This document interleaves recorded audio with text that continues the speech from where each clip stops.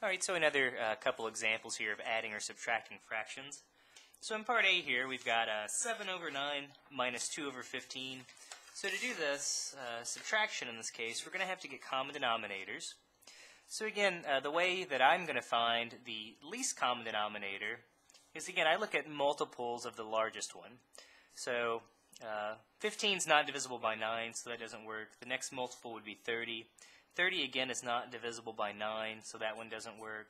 The next multiple of 15 would be 45. Well, 45 is divisible by 9, so that works.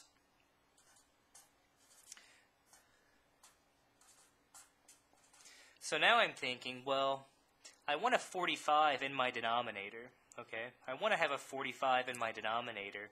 So what do I have to multiply the first denominator by to get a 45? Well, I guess 9 times 5 is going to give us 45. But again, whenever you multiply the denominator of a fraction by some number, you have to do it to the numerator as well.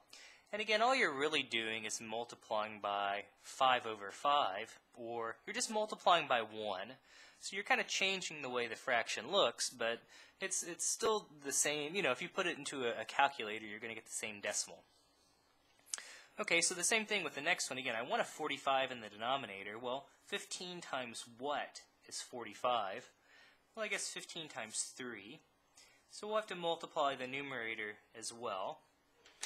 And now we've kind of done the hard part. To me, we're in business. We've found the common denominator.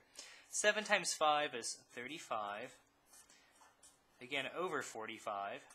2 times 3 is 6 over 45. Well, we can subtract 35 minus 6. It's going to give us 29 over 45.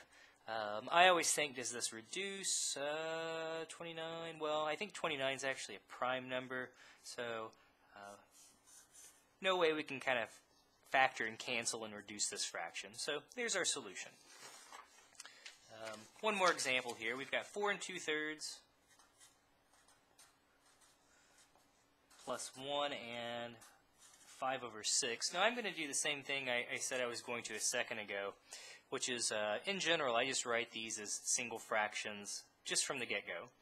So 4 times 3 is 12 plus 2. We can write that as 14/3. Okay, 6 times 1 is 6 plus 5 is 11 over 6. I'm thinking, you know, what's the least common denominator?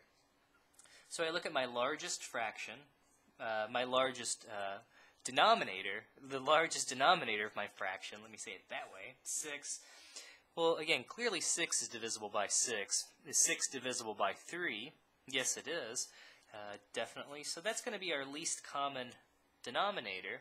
So what we can do is we can multiply top and bottom of our first fraction by 2. Again, that'll make a denominator of 6 appear.